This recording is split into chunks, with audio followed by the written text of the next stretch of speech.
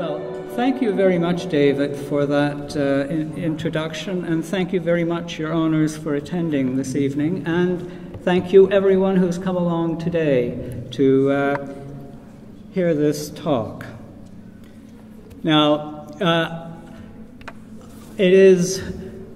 you have in front of you the original Samuel Holland map, and you might think that we don't need to look at it under the magnifying glass, but in fact, although you can see much of the map even from the 3 or 4 feet in front of it, there is a lot of detail on that map that you will not be able to see except if you looked at it under a magnifying glass.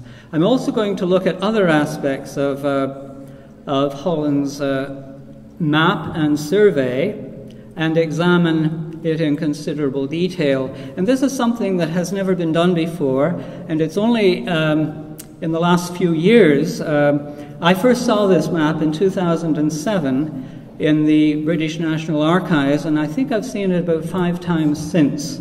And I had an opportunity in the early visits to photograph up close as you would like, parts of the map.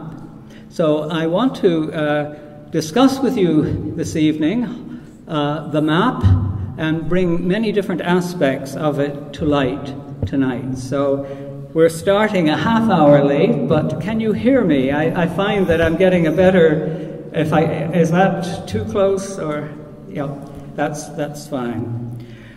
Well, this is the first time I have ever spoken in a room which bears my name, by the way. It's called the Sobey Gallery. And I'm quite pleased to be able to do that, because in the United Kingdom, whenever I say my name, no matter where I am, I automatically spell it, because if I don't, it will be taken as Selby, S-E-L-B-Y. So I automatically say Sobey, S-O-B-E-Y. Over here, I don't need to do that, because my name is on practically every supermarket in the country. In England, it's only found in one little corner of the country, and that's Cornwall. And the Sobeys of the store, I have no direct connection other than sharing the name and an ancestry in England, although they did host a World Conference of Sobeys 7 or 8 years ago on the 100th anniversary. So I finally got to meet the Sobeys of Stellarton.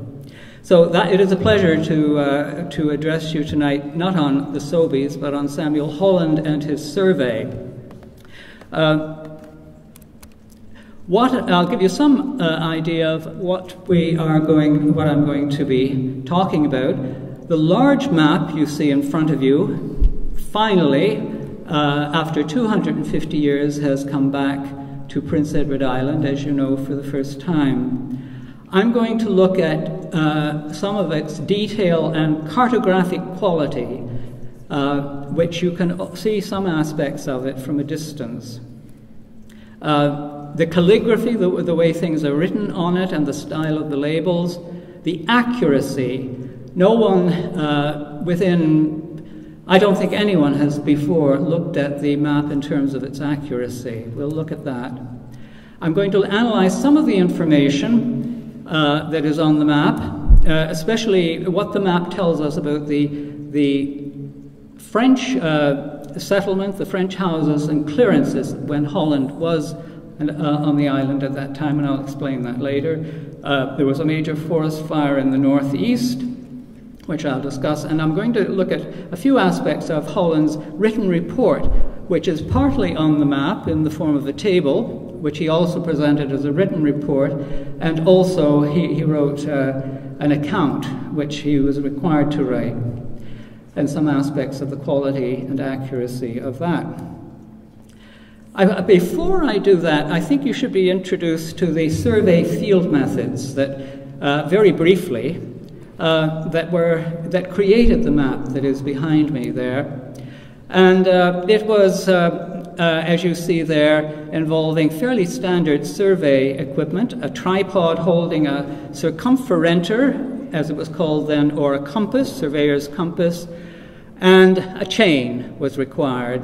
And the procedure also used was another instrument, which you can see in the screen there, and enlarged a plane table, which is also a surveyor's implement, involving a sighting line and a table on which you can draw a map already in formation, looking through sights. And so that was also used by Samuel Holland. We're lucky that we have one of the field books that belonged to this survey. There must have been many field books, but only one has survived, and that is the one of Thomas Wright, who became later, he was a 22-year-old at the time. He later became Surveyor General of Prince Edward Island, and for that reason his book has remained on the island, and it's only for part of the survey that he participated in. That is from West Point up around the north of the island all the way towards Rustico. But this is how the survey worked. You can see on his sketch there, and this is his actual field book, I've put in the points of land: West Cape, West Point, Cape Wolf. And so if we enlarge it, you had each of these points on the map is called a station. You had the man with the compass, and also a flagman, or a rodman, as he was called in those days. And they could be any distance apart, perhaps a quarter mile, and between them would be two chainmen who would chain with a 66-foot chain, and we have one behind me in the exhibit. So that's basically, they went all around the island with a chain, a compass, a rodman, and a chain up every estuary, recording in his field book the distances and the bearings, and that all had to be put together as the map you see behind me, which probably took, you can imagine, several weeks, if not months. I'm not sure how much work. You will appreciate some of the work that went into it as we proceed this evening. The map, this is the map as I saw it in London in 2007. It was, you could not lay it out as it is in front of you here. You could only, no table was big enough, as you can see, to hold such a map. So it was like a scroll, and you could look at bits of it at a time, perhaps half the map or less. And since then, it has been restored, as we heard. This is the condition of the map, but this is showing the sections of paper of which it was constructed. This is before it was restored, and we heard all about its restoration 3 weeks ago from Lucy, the restorer who was involved in it. And you can see it's composed of 16 large sheets of paper and small sheets at the top to accommodate North Cape. But you will, and you might see the joins. In fact, I think I can see them from where I am here. Now,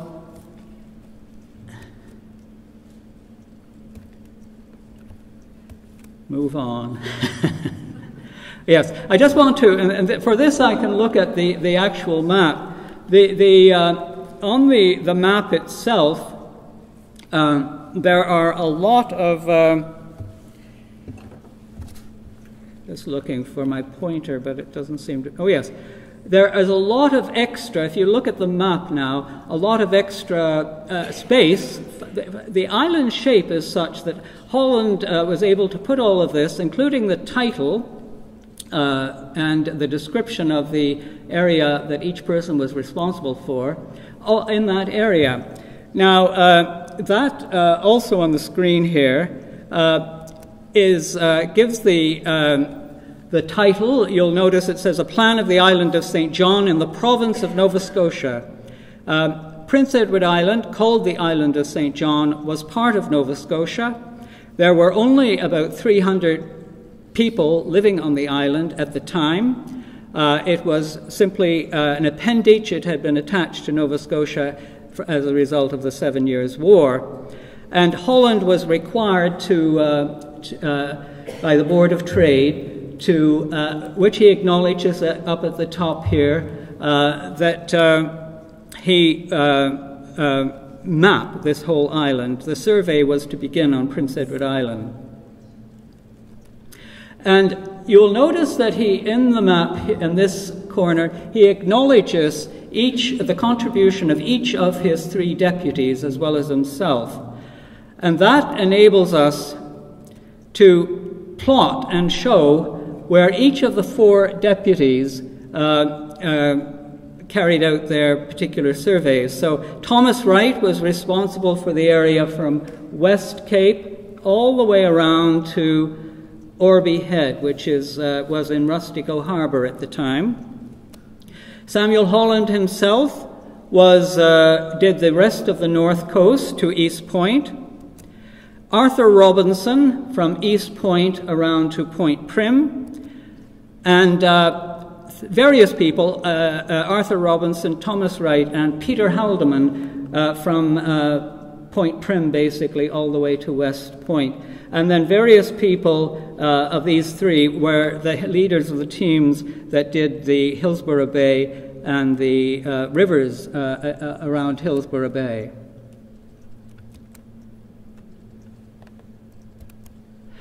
Now, the map contains, and I'll just whiz through these, a scale in this lower left corner, and you can see it on the screen. The scale is given quite clearly, 4,000 feet to the inch. That's a very large scale for a map, as you can see. I don't think there's been any map, well, perhaps some modern maps, if you put them together, of Prince Edward Island would be that size. He also recorded the latitude and longitude, and you've had a talk on that earlier, so I won't say anything about that, but that also involved considerable work. The upper part of a map consists of tables which he was required to put on the map, which are descriptions of each of the 67 townships into which he divided it. And he included an explanation, as you can see across the top, of the townships, and each of the townships was described in terms of its number, quantity of acres, bounds, woods and lands, and so forth. And this was all a requirement from the Board of Trade.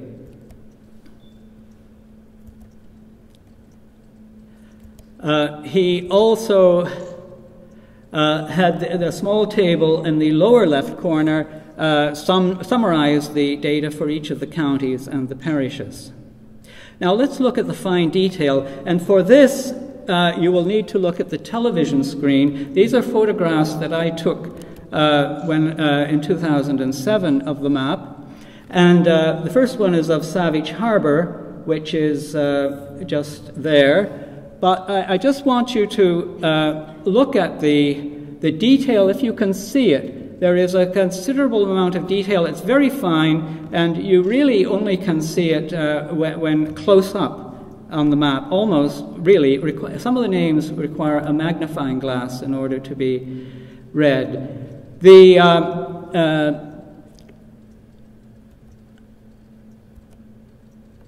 are the instruments that were used for drawing the map.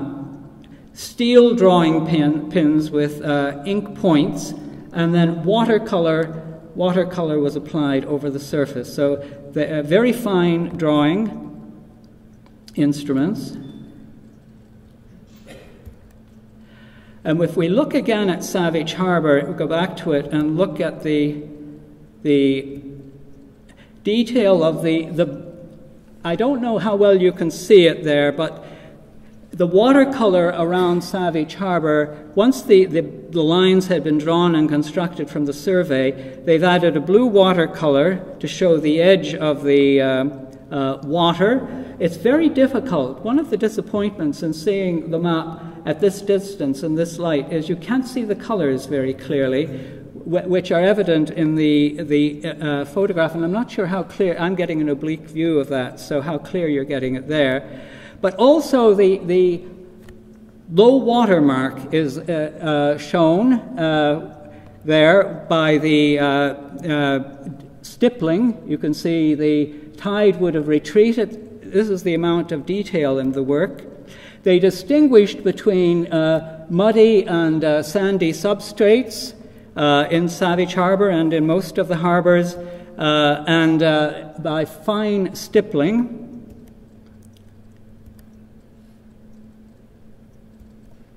If we look at this view, which comes from Dean Point, now probably most of you don't know where Dean Point is, but it's just, it's near Red Point and what's the park down there? Basin Head.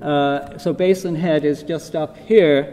And if you look at the cliffs are shown through vertical hatching. So all around the coast they recorded where there were cliffs, and they've been colored in with brown coloring. So a very exact recording of the nature of the cliff. And the blue areas on the land are areas of marsh or wetland.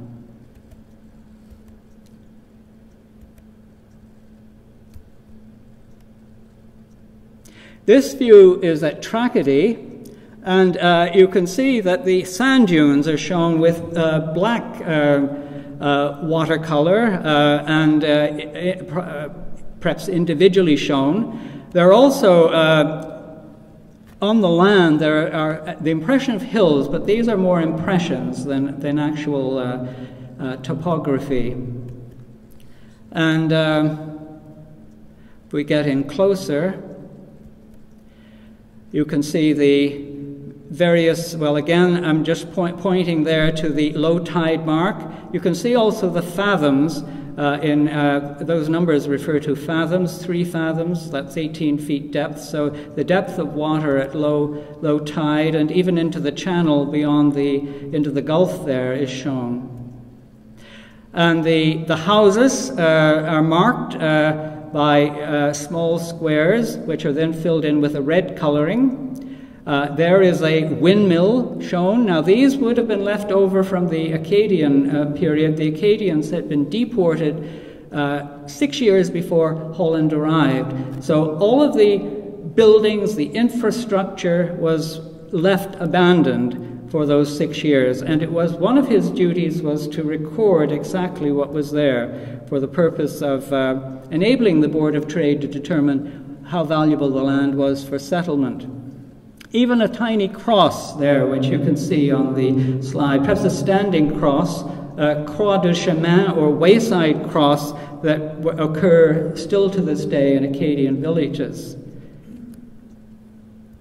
It's a sort of sad relic of the deportation. You know, you're getting a landscape of war, basically. Everyone had been moved forcibly in 1758 and sent back to France. And many of them drowned, as you know, on the way. And those just show close-ups. This is at Stanhope Cove, and a trail shown, winter portage leading to small buildings. This is the detail that is there on this map, but you'd have to look closely to see it. And unfortunately, as it stands now, it's difficult to see. But it is on the map behind. You can get much closer on the floor. You're probably already aware of that. And you can actually walk on this map or a version of it and get very close. And again, the substrate of the cove there is shown very carefully. So I'm going to move on a bit here. And the trees, individually, the trees have been, each of these tiny symbols, which are very tiny, has been drawn with a sharp pen and a loop. And they're so carefully drawn that they had to draw a loop and then down, and a shadow mark to show the shade of the tree, as if the sun was coming from the west. It's just a standard representation of a tree. But you think of the time that it took to draw all of these on the map.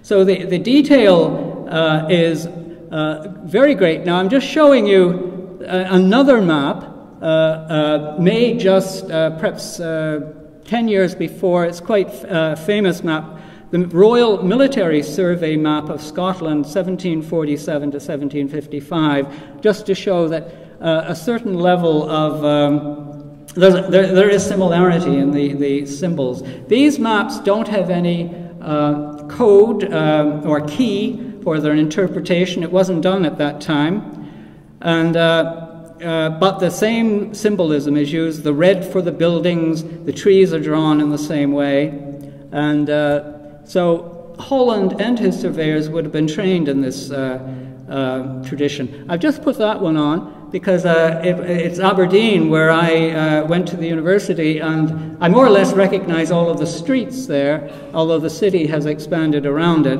But so Holland's map was not unique. The scale of this map is even larger. It's 1 inch to 3,000 feet. And I was in the British Library by chance when someone had taken it out or had it on a table, and it's a huge, it would fill the whole space that the audience is in tonight.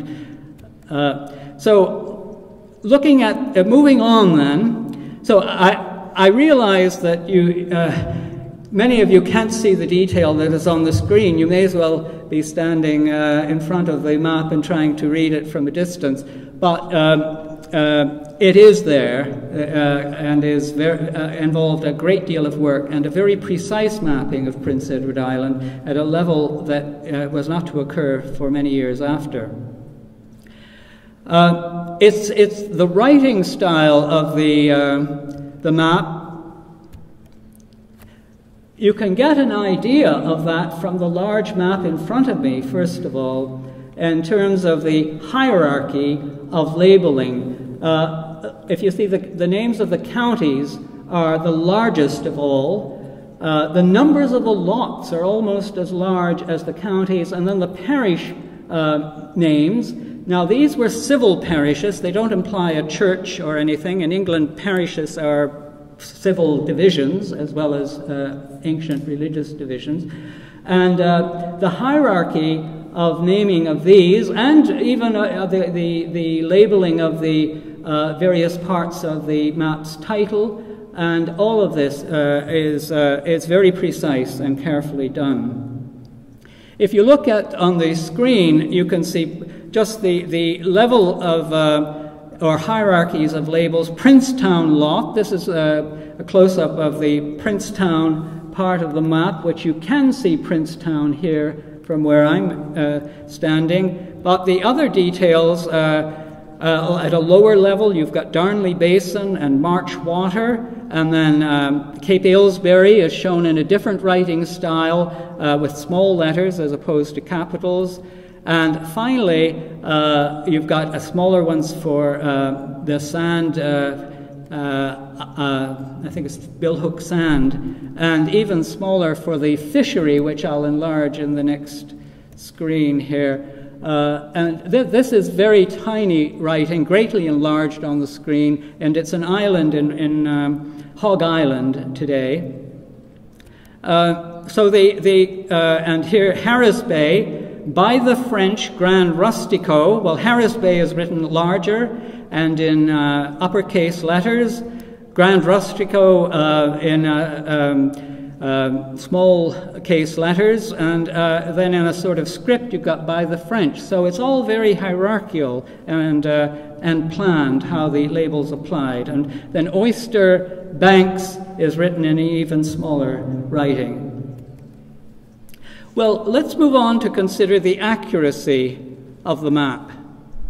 And I'm going to look at the accuracy in terms of comparing measurements on this map with the measurements on the ground today, basically. How accurate is this map? And no one has, as far as I know, no one has attempted to assess its accuracy. So I'll be comparing long distances, that is, lengthy distances on this map, and I'll explain how I did it. Shorter distances, also compared with the modern computer map of Prince Edward Island, the GIS map. And I've looked at the coastline shape all around the island and compared it with the coast as it is today and in Meacham's atlas, and also bearing in mind that there will have been erosion in the 200 years. And also another way of assessing its accuracy is to look at Holland's estimates of the township areas. On this map, he constructed the bounds of 67 townships. This was purely a map exercise. The boundary of the island had been mapped, and he came along with his ruler and set square and measurements of what approximately was 20,000 acres and set them out on the map, and he estimated then the size of the area on the paper in relation to his standard. And so we'll compare what he considered to be his estimates with what they actually are on the ground today to see how accurate he got it. I've done this through the long distance by using digital photos of this map before restoration. The Pettigrew facsimile, there is a facsimile of this map in Ottawa, which was made in 1931 for the Public Archives of Canada. It's an exact copy, and in some ways it's a better state in terms of taking measurements upon it, and certainly before restoration. And a digital photo of the 1773 printed version of the map. There were printed versions from 1773 onward, which were very accurate, but I'll look at using them as measurements. Now, if you can see, there are lines on the screen here. I took long distance measurements. I measured the distance from East Point to West Cape and others. So the result was as follows.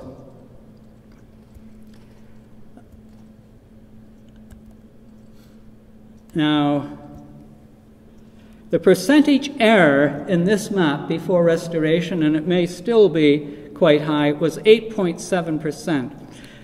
That was with 12 long-distance measurements. So it was 9 miles out in 100. That's rather a large amount by our standards.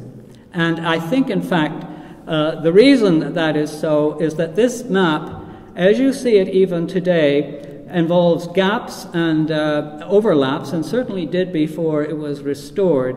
And also, it could not be laid flat. So the photograph that I was using had ridges in it. So I wasn't surprised that the error was quite large. On the Pettigrew copy, however, it was considerably reduced. And those are the same measurements, distances between distant points on the island. The error there was about 2.7%, 3 miles. So that is likely a better indicator of the accuracy of Holland's survey. About 3 miles. In fact, the Great Map of Scotland, the military survey, has about the same level of error, 2% over the distance of Scotland. So it was what you could expect in maps of that day, and that was a high level of accuracy compared to maps previous to that. On the one of the printed versions, the same, almost identical level of accuracy. 2.5% error. So 2.5 miles in a 100-mile distance. That's pretty accurate for its day.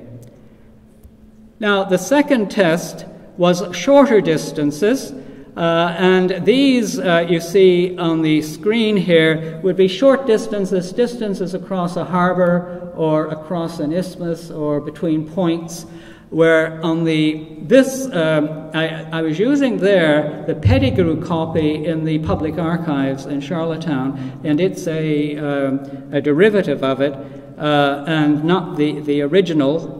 And the results are as follows for it.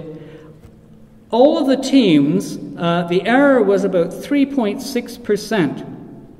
45 measurements, so 3 to 4 miles in 100 miles. Thomas Wright, this is like assessing students' work, which I did for many years. he gets a score. His error was greater, 4.3%. 17 measurements I took there. Samuel Holland, 3.1% error. Arthur Robinson came out particularly well with 2.2% error.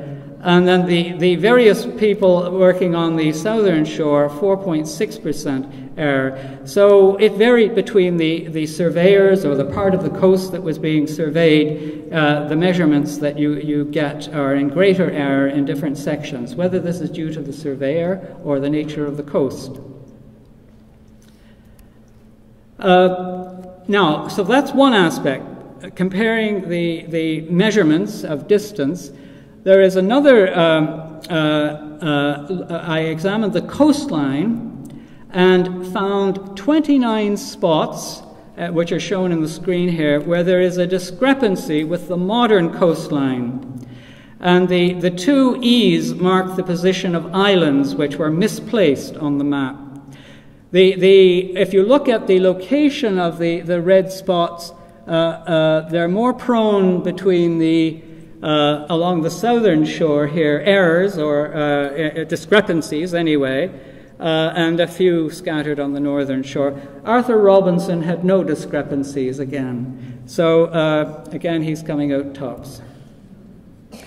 Well, one of the island measurements, you will know the island, Poplar Island. It's just outside of Charlottetown. You cross it every time you come into Charlottetown from the west.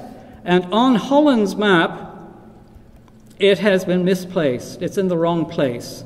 I noticed this because I was on the Upton Farm Land Trust for 5 years on the board, and we were looking at old maps, and it became clear that the map was in error. Now that's the Upton farmland, and there you've got what is now known as Poplar Island shown. It'll be not visible perhaps on the large map. And I keep pressing this, but oh yes, here we go. That's the upland farm showing the location of the island here. And if we look at a recent relatively photograph of the island, 1935 aerial photograph, and you've got the position of the island shown in Holland's map is shown in the blue there, and it's been totally put in the wrong position. This was the responsibility of Peter Haldeman. For some reason, there's a major error, and it should be where the blue spot is shown there. We know that it hasn't moved by accretion and erosion because we have a map that was just made 3 years later by Charles Morris, the Surveyor General of Nova Scotia, when he surveyed the royalty of Charlottetown, and it's exactly in the position it is in today. So a major mistake in a small island. And if you use Google Earth and plot one map over the other, you can see that they are totally misplaced there. And just running backwards through it, you can see the two islands overlaying one map as best I could. You get it is in the wrong location. So there are mistakes in the map. Another one is with Holman's Island in Summerside Harbour. It is shown farther from Summerside than it is in reality. And if we measure the distance, if we overlay the Holland map onto a Google Earth map, and you can see the two, you can see they don't correspond. The distance on Holland's map is 1¼ miles, whereas in present day, and this is using not the present day shore, but the equivalent point as it would have been in 1765, is 3/4 mile. So the error is of the order of 56%, which is very high. You know, it's half a mile out over such a short distance. And so also Indian Point or McCollum's Point. So there are errors of that sort. They are more prominent in some parts of the map than on the other. The distance, McCollum's Point distance, is 23% out.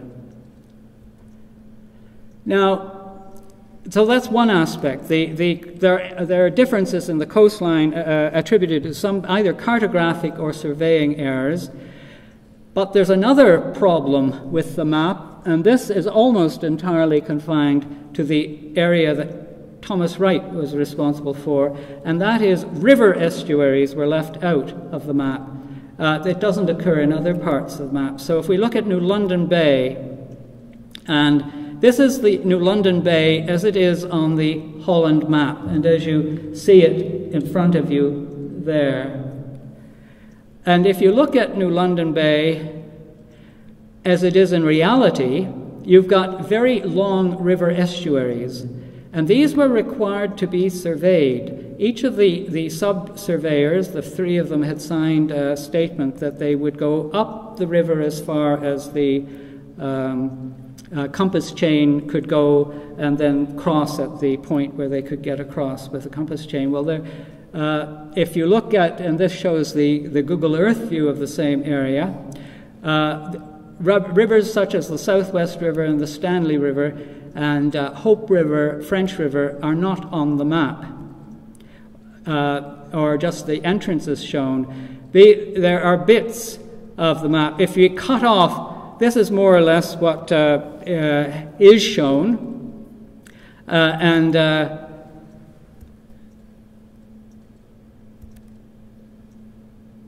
that's what's missing. So there's a major cartographic shortcut taking place in that part of the map.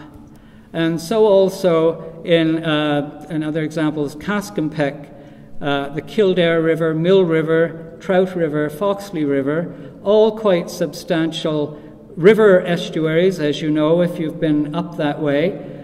And when you look at the map, all of these are cut short, and some of them are called coves on the map.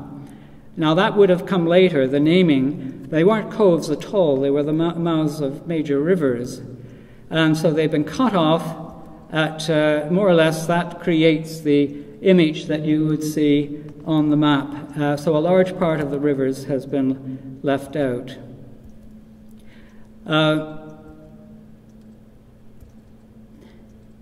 And you can see what is missing there. Now, there is still another major problem with the west of the island, and there is an area, a major cartographic problem with the area west of Portage. Now, how many of you have ever been west of Portage? Well, that's good. About half the audience, because it's a very important part of the island, and it has a serious error in its mapping. Now, you may not have realized this. That is, just look at this map here, as you see it, and does anything look wrong with it? Well, most people, I didn't think there was anything wrong with it initially when I began to look at it, but there is a, if you look at the lots closely, Lot 5 has a seacoast. Now, Holland created these lots on the map, and they're each to have 20,000 acres, and of course he didn't see these, and there was no mapping on the ground. But if you look at the maps of the lots today, that just shows the seacoast on the of Lot 5 on an enlargement of one of the engravings of Holland's map. Well, if you look at the present day, you can see that Lot 5 has no seacoast, and in fact, the island is much wider. This is very pinched. There's a lot of land missing here. I can calculate how much land is missing. If you overlay on the Google Earth, you can see the two images there. You can see when the East Coast is aligned, and I'm just that much land is missing from the map when the east coast is aligned. And if you align with North Cape and West Point, well, there will be land missing from both sides. And it's several miles of land is not there on Holland's map. In fact, we can calculate the amount of land. It's shown, the two maps are overlaid there together, and it's 21,000, almost 22,000 acres of land. Now that's a whole township. If Holland had had that map if it was correct, we would have had 68 townships and probably more land problems.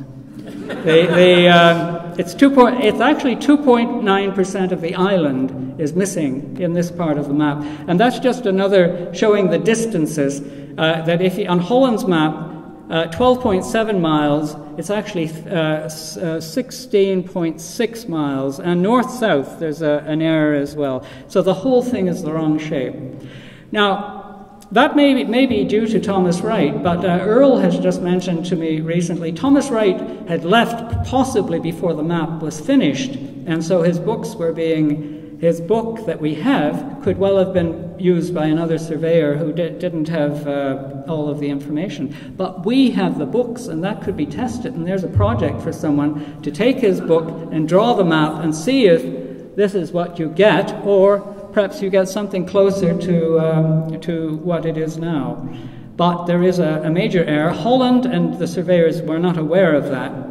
However, islanders became aware in the 1830s of this error. So it was known, because if you owned land in that area and were trying to plot it according to this map, you were going to be in some difficulties, and that's exactly what happened.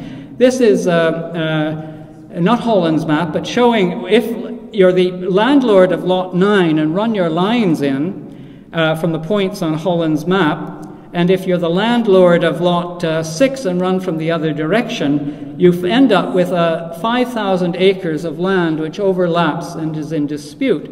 And this is labeled as such on an 1852 map.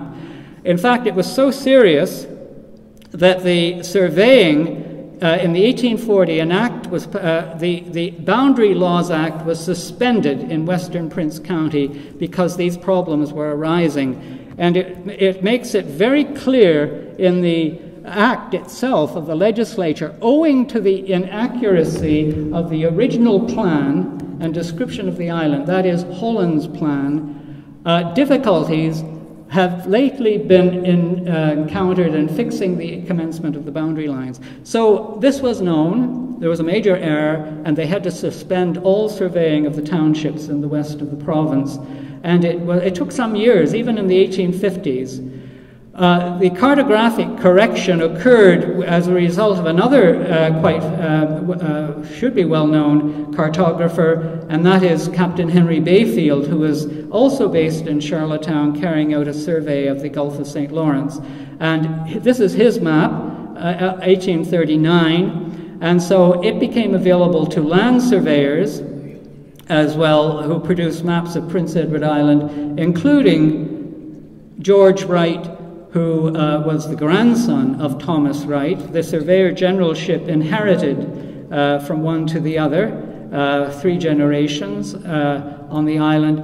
And the corrections of Bayfield, this is a map produced from Bayfield, a Wright map, and if you overlay it with the Google Earth, you get an almost perfect fit, and also all the estuaries are shown. So I'm just running it back now, and one fits exactly the other like a glove. So a correction occurred in on land maps by the 1850s. So Holland's map, then, it was realized there was a major error. However, I want to note that in the eastern end of the island, it's accurate. It does not, the whole east end of the island, you can overlay it with Google Earth and get a quite perfect fit. You choose your surveyors.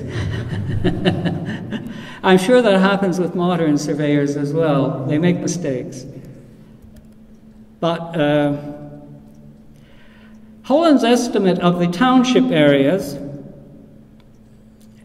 these are his estimates. The grey represent, he considered, and on paper they would have been such, that most of the townships, 56 of the townships, were exactly 20,000 acres, or pretty close to it. And all of the other 10 were larger than that, and they're shown on the map there. So they were all considered to be 20,000 acres or more. And this was important in terms of the land grants that were being shortly to be made.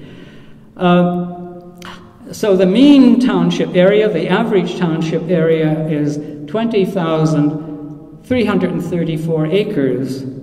The reality on the ground today is somewhat different, and we couldn't expect it to be exact, but there are only 26 of the townships within 5% of 20,000 acres, and 28 are in greater than 5%, so that 28 townships are larger than Holland thought they were.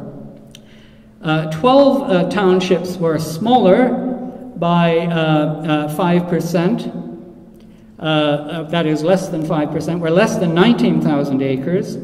And some of these townships, as you can see, there were 2 less than 18,000 acres. Now, Holland had considered that these were 20,000 acres. These would have implications for the owners of those lands. You thought you were getting 20,000 acres in a grant, but you were only getting less than 18,000. But quite a number were also getting in excess. So the GIS measure is then larger. The average township size, the measures are done on a GIS map, was 20,800, and so 474 acres more than Holland's estimate. And the total acreage of the island is, in reality, 29,000 acres more than Holland considered it to be, and that is very similar to the missing land in West Prince. So it may be that that has contributed, it will have contributed to Holland's error. The analysis of the anthropogenic, that's just an elaborate word, the human created, the infrastructure. I'm just going to give an example of the information contained on Holland's map. The pre-deportation French settlements on the island were all buildings and all cleared land were recorded by Holland. And part of what we've done in the book has been to map and show this in various maps, not of the detail that Holland did, but sort of summary data. This shows the upper Hillsborough River, and if we enlarge that bit and look at it, you can see the field bounds, which I have drawn on it, and then you can see the location of the houses. And there is a mill as well. And this then, having plotted these, I transferred these from Holland's map to the modern map. And this shows the same general area, a larger part of it. And you can see the location of where the houses of the Acadian population would have been in 1765, the remains of the buildings. And this shows another settlement, the Bedeck settlement. This is an oblique view, but we're looking at the Bedeck Bay from the east in the map. Here are the Acadian houses. If we zoom in on on the Dunk River and mark the houses so that you can see them more clearly, and then mark the bounds of the land, you can, if you, Holland for this area estimated for each 8 houses on the north side and 12 houses on the south on his map, and at Wilmot 2. We can then compare it with a very important census, a French period census of 1752. Now that's 6 years before the deportation, which is a nominal census. It names all the people who lived in those houses, and the names of the people are named not just the parents, but also each of the children and their ages. It's one of the most rich censuses, and all of their farm animals that they possessed, and the acres of land they had cleared, and the crops they had sown, and how many horses, how many cows, of what age even. The animals are all aged in terms of their not annual, mature or young. And so we can say that in this village, these people, Joseph Robichaud and Jacques Gerdry and so on, the Lejeune family especially in those names. And this we can do for all of we can use Holland's survey to plot Le Roc's census. Now, there was between 1752 and 1758, there was a change in the French population. There were more people coming in, but at least we have the sort of baseline of 1752. And so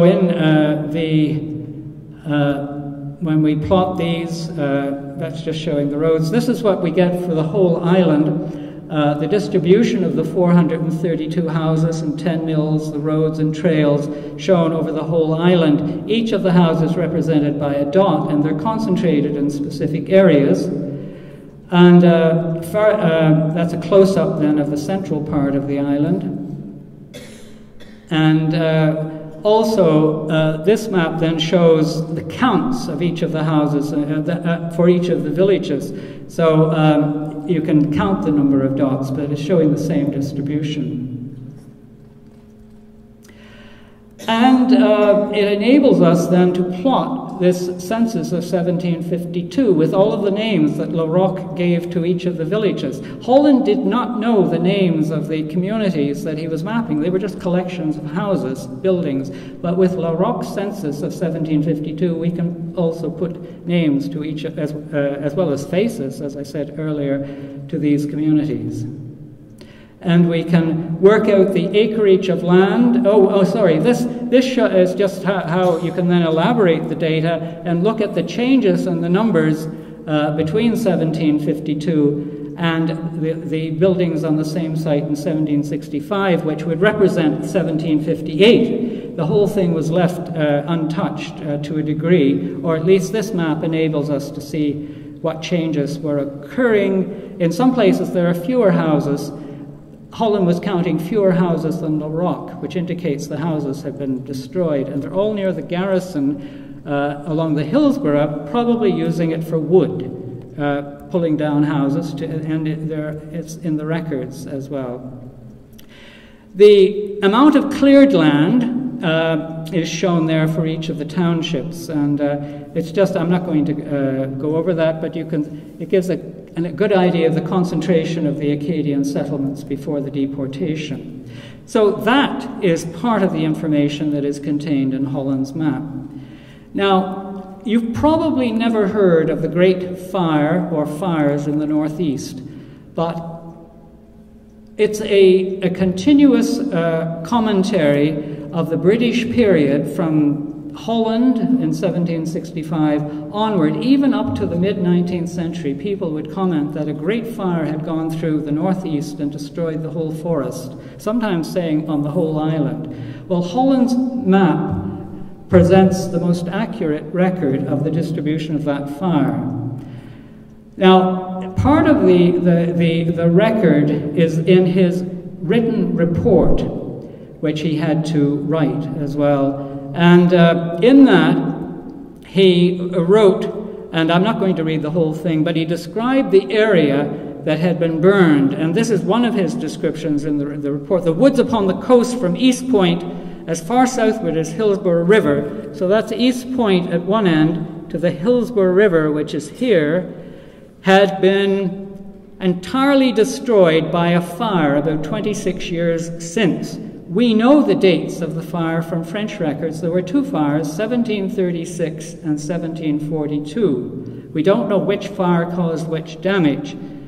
In an earlier letter in the spring, 6 months earlier, Holland gave a slightly different description, describing the fire as running from the Bay of Fortune, which is here, all the way to Tracadie and almost to Rassico or Rustico. So it's the same general area.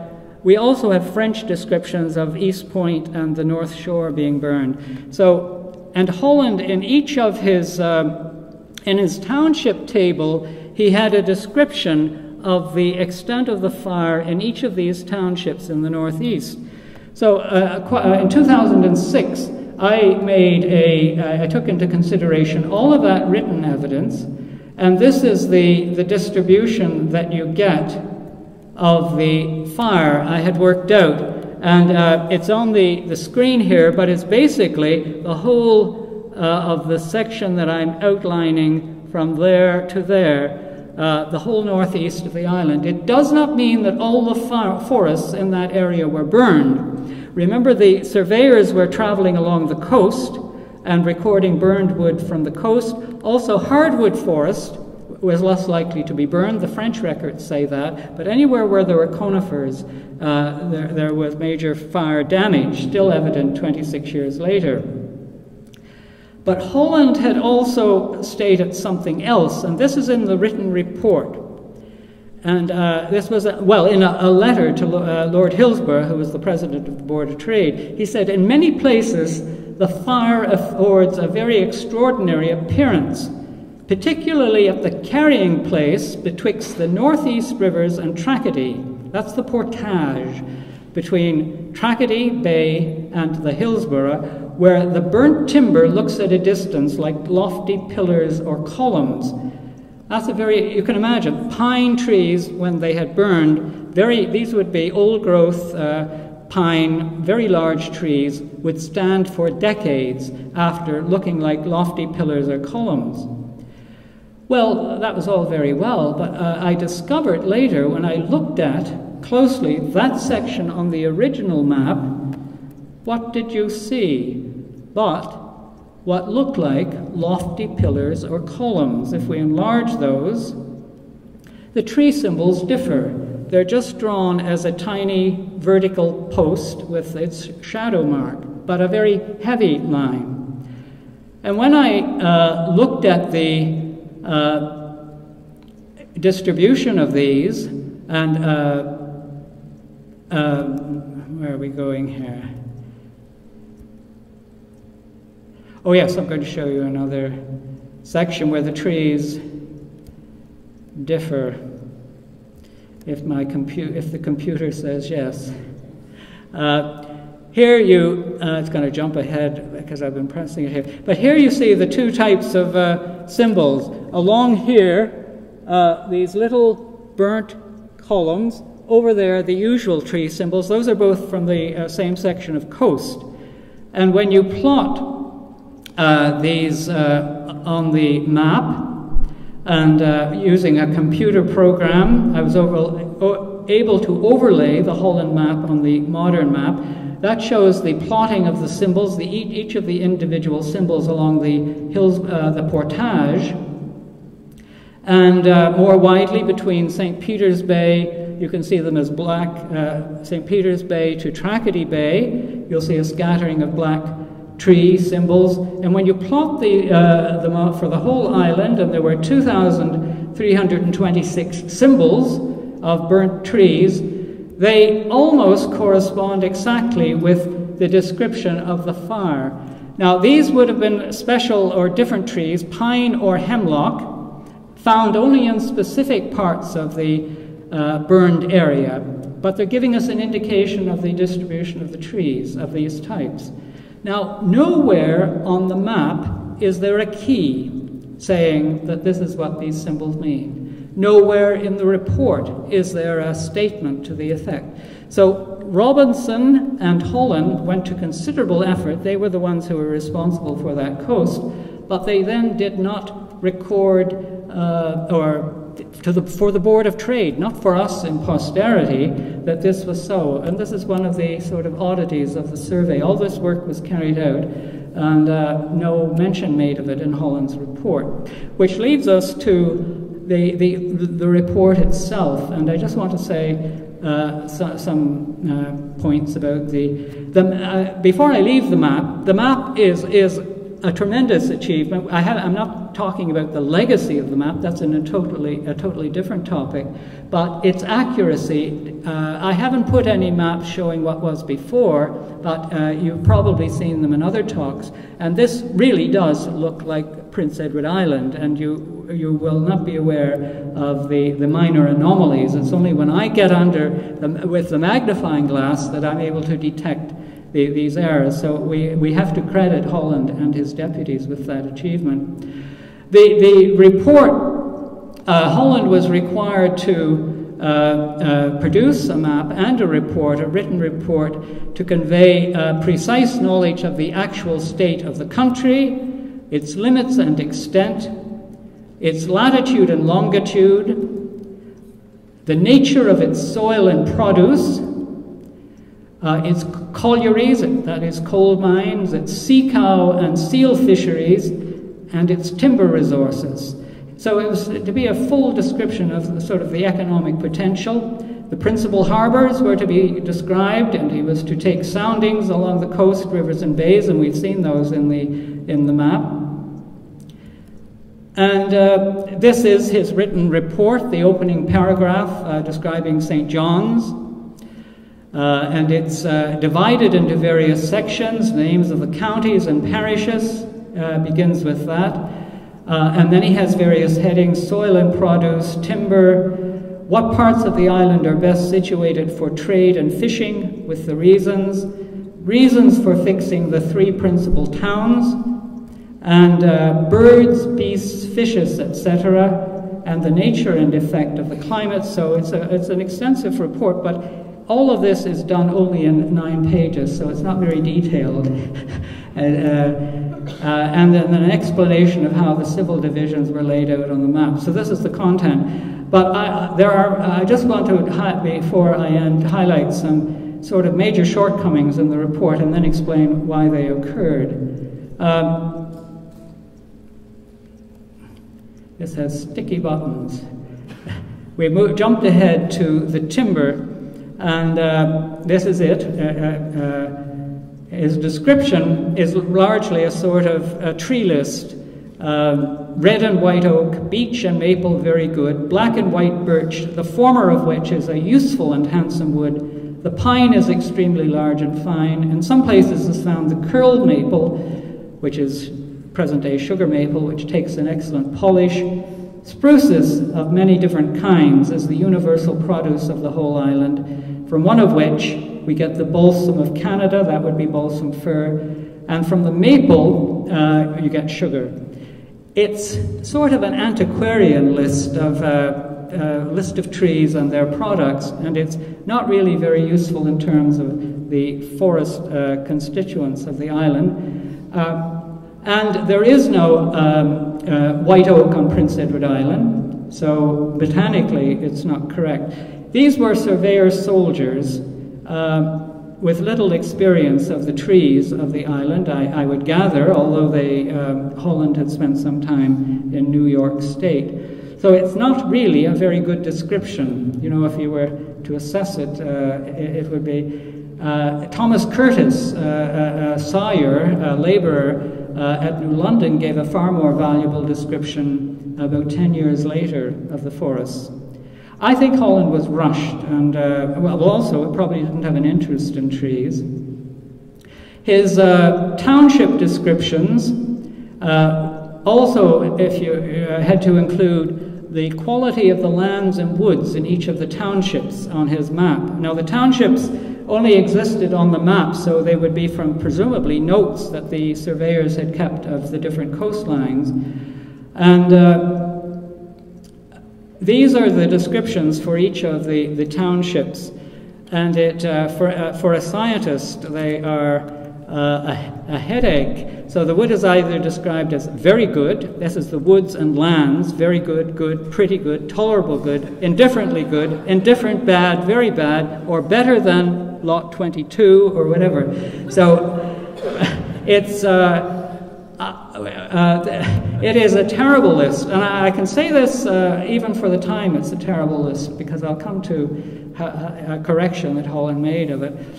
When you plot these and grouping them on the island, the black represents very good lands and woods, and the grey represents good, pretty good, or tolerable good, and then white represents very poor. Lot 60, Flat River, is the poorest on the island. Very poor for some reason. No obvious reason why. Well, if you look at those, if you look at what is considered to be very good land, it would be the worst land on Prince Edward Island today. And if in the next slide, if you look, the green represents forested land today, and any land that is forested today is poor land. Agriculture has cleared and is clearing any upland hardwood soil. So Holland really got it wrong for the Portage Isthmus. It may be the trees, it was Thomas Wright who was doing that part of the survey, but the others in the east. So, I mean, in the book I consider all sorts of reasons why they could make these errors and why there are mitigating factors to explain this, what they could see from the shore and so forth.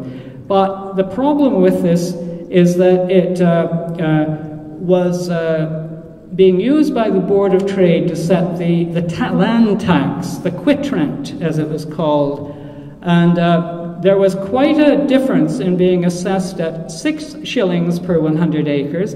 I've converted these to Canadian dollars in 2015, and if you were assessed at 6 shillings per 100 acres, that's for your whole 20,000 acre lot, per year, you would and it's wilderness land, undeveloped, you would have to pay $14,000 in taxes on that land, whereas if you were at 2 shillings, it would be $4,800. So there's these weren't onerous, these were fairly onerous demands if they had been paid, and some landlords did pay them. So Holland and his surveyors didn't get the land assessment very correctly. The fisheries, this is the assessment of the fishery, and all we can say is that quite clearly it was the north shore and the eastern shore which have the black dots, which were considered by Holland, and it's the cod fishery we're talking about, and I have been talking to Georges Arsenault. Is he here today? Don't think so. That is, cod is not, well, some of you may know cod is not fished along, or was not fished along the south shore. So it's a reflection of the situation as it was. He notes that in one of the townships there was an established fishery, but he doesn't comment further on it, and that I would have thought would be what the Board of Trade wanted to know. And we learn more from other records of the period on it and what was going on there. I just want to,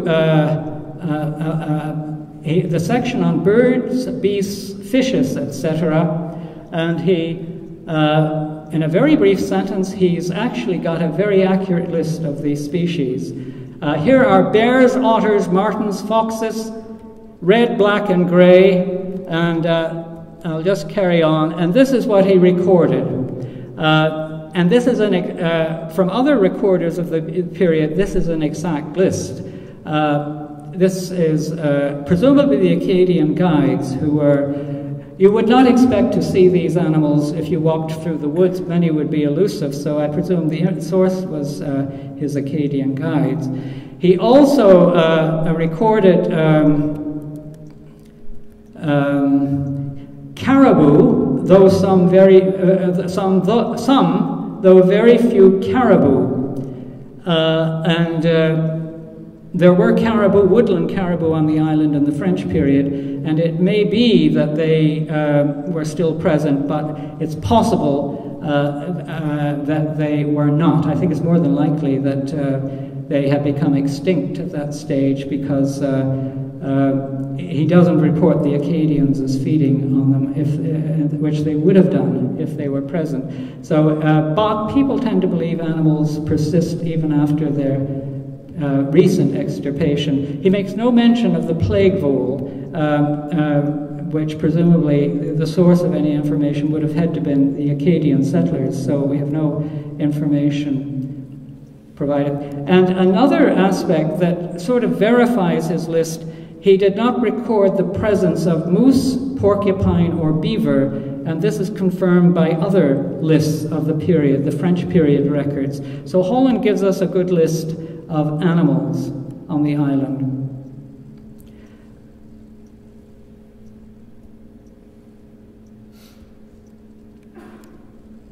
These moose, when they come, they want to stay. Birds. This is Holland's bird list, and I'm not going to read it out at all. It's an interesting list, but it has in it a list of birds which you will have never heard in your life of. Moyak, Kakawa, Marchot, Kakawa, Candaroche, Goyelin, Estelle, Margot, Gaude, sea pigeons, penguins. They're either French names or Mi'kmaq names. Now, when I saw that list in Holland's notes, I immediately recognized that it came from a book. And the exact list of names has been taken by Holland from a book that was published in 1760 it was called Genuine Letters and Memoirs Relating to the Natural, Civil, and Commercial History of Cape Breton and St. John, the islands written by an impartial Frenchman, an anonymous author. In fact, he was so impartial, he shifted to the British side and became a spy. We know his name today. It's Thomas Pichon, and he ended his days in Jersey, or Guernsey, in the Channel Islands. And he is not a reliable recorder. In fact, Holland, in his Cape Breton report, said, this is not the first, he was writing about something in Cape Breton, not the first time I have been deceived by this impartial Frenchman. Well, perhaps he had been deceived in the bird list.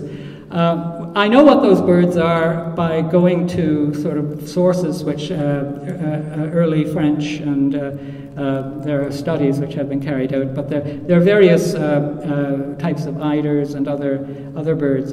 But Pichon had made it clear that they applied to both Cape Breton and the island of St. John. So Holland, rather than going out and doing some bird watching, simply listed what he got from a book. And some of the other names in the list then become suspect because the phrasing is the same as in the book. So, that's called plagiarism nowadays.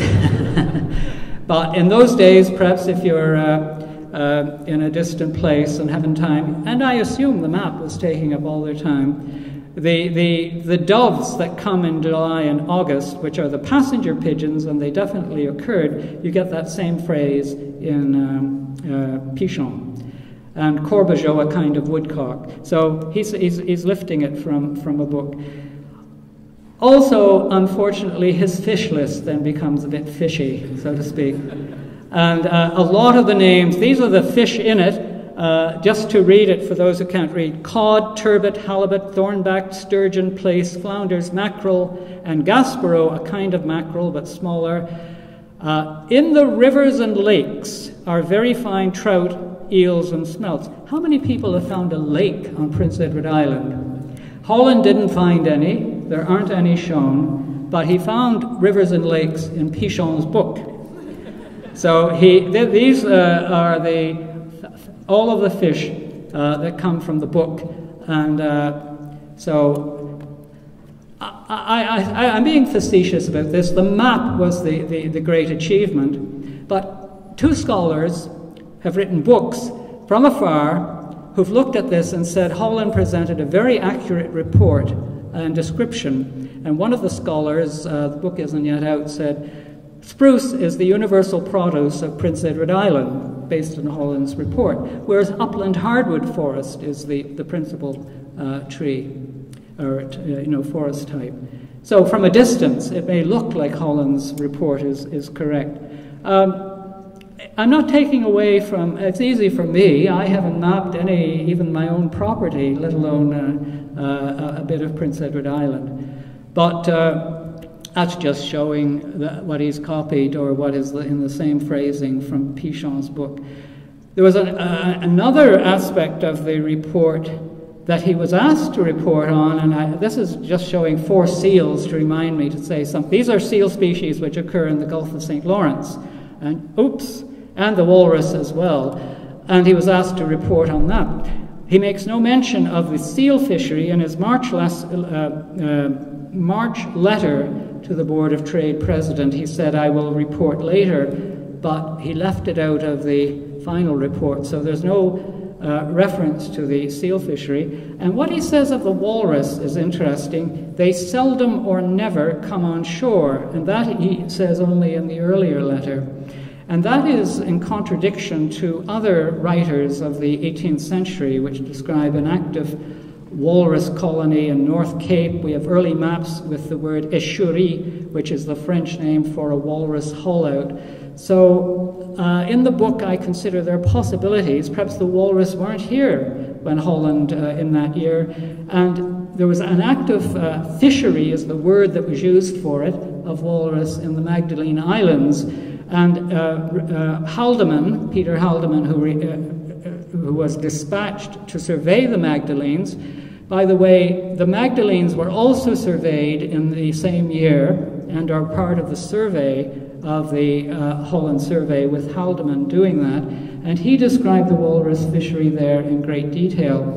So perhaps Holland thought, well, that'll do for the island of St. John as well. But also Haldeman said that when the walrus are disturbed in their colonies, they often will not come back to the same colony. So perhaps the island was only colonized by, or as a breeding ground, with the disturbance occurring in the Magdalenes. I don't know.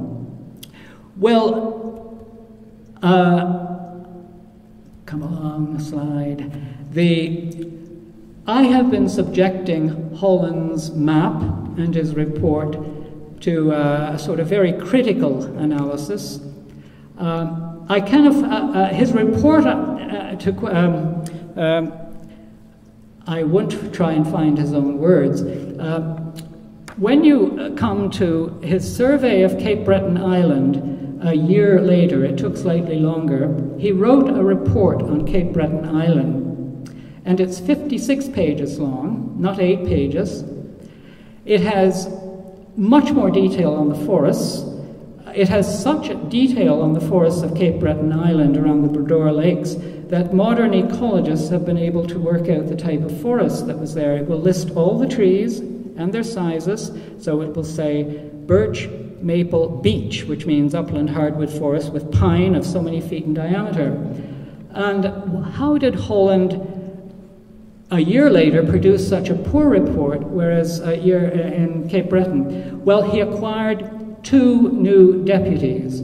One was George Sproul, who was seconded from his regiment at Louisbourg, and he did the entire survey of the inner Bredor Lake, and it is he who recorded the forests in great detail.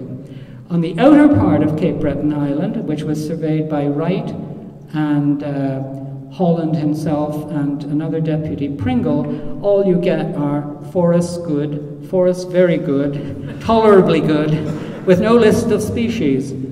So if you get an expert in the trees, Sproul, he was a young soldier. He went on to become the Surveyor General he joined the team, he stayed with Holland's team, and he became the Surveyor General of New Brunswick and ended its days in the 1820s. So if you get a person who's qualified, you will produce a good report.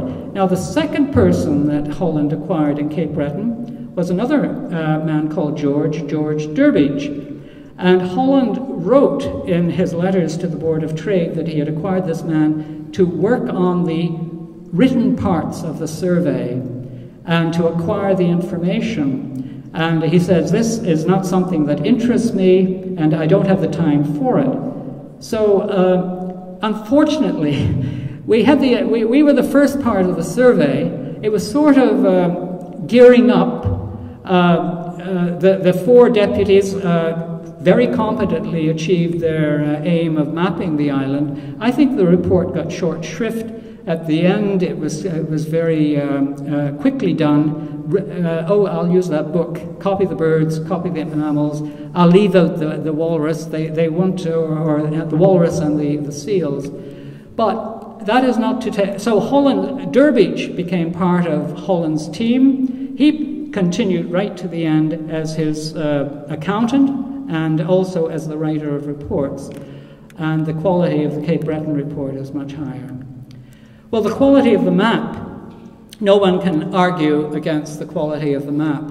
And it has, apart from me poking my nose into it and finding little errors here and there, it is a very good representation of Prince Edward Island. And I hope that in being critical, as what a scientist is supposed to do, I have not led you to underestimate the achievement in Holland creating such a map.